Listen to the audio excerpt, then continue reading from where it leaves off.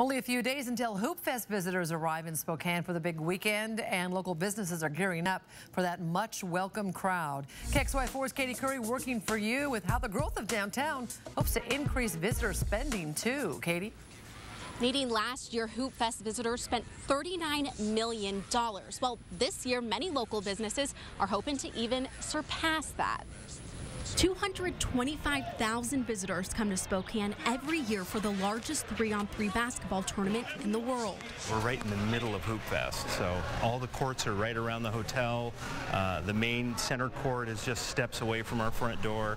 In addition to the Davenport Grand Hotel, visitors will see many new businesses in the downtown core.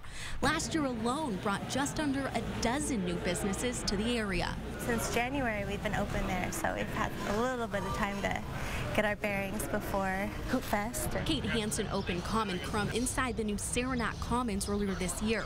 She says they're preparing for the crowds as best they can. We're just kind of pioneering it together and seeing how it will go.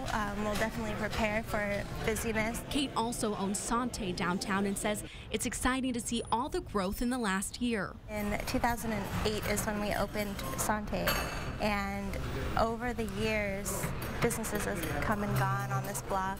It was a bit of a ghost town for a little while. Kate says she is anxious to see how the new hotel will play into things this year.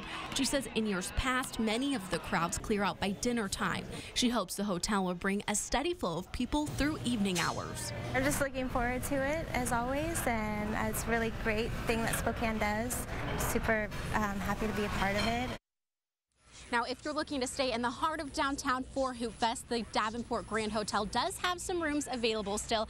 Another advantage to the hotel is their parking garage. Their 900-space parking garage will be open to the public on Hoopfest weekend. Reporting live in downtown Spokane, Caiti Currey, KXLY4 News.